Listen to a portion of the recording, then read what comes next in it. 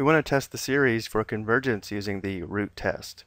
So to apply the root test, given the summation of a sub n, we take the limit as n approaches infinity of the nth root of the absolute value of a sub n, which will equal L, and based upon the value of the limit, this will tell us whether the series converges, whether the series diverges, or whether the test fails to provide any information. So the root test is an appropriate test for this infinite series because notice how the formula to generate the terms of our series is raised to the nth power. So we'll take the limit as n approaches infinity of the nth root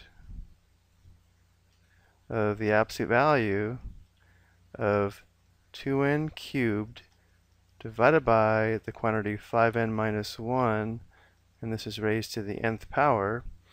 So notice how the radicand is a perfect nth root, and we know it's positive. So when we take the nth root of this raised to the nth power, it simplifies perfectly to just one factor of 2n cubed divided by the quantity 5n minus 1. So we have the limit as n approaches infinity of, again, 2n cubed divided by the quantity 5n minus 1. And again, the reason this simplified so perfectly is if we know x is positive, if we take the nth root of x to the nth, this simplifies perfectly to just one factor of x, because x to the nth is a perfect nth root. But taking the nth root is equivalent to raising something to the 1 over n power, as we see here. When we have powers, the powers we multiply.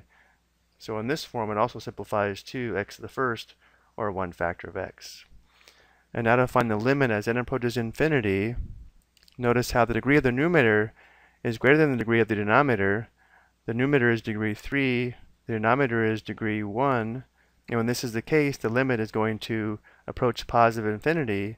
Notice how as n increases or approaches infinity, because we have n to the third in the numerator is increasing faster, and therefore this limit is equal to infinity, which we know does not exist. But because this limit does equal infinity, we know the given series diverges.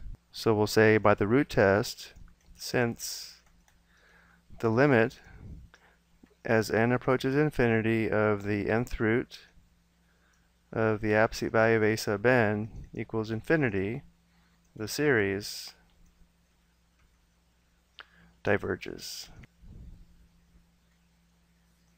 I hope you found this helpful.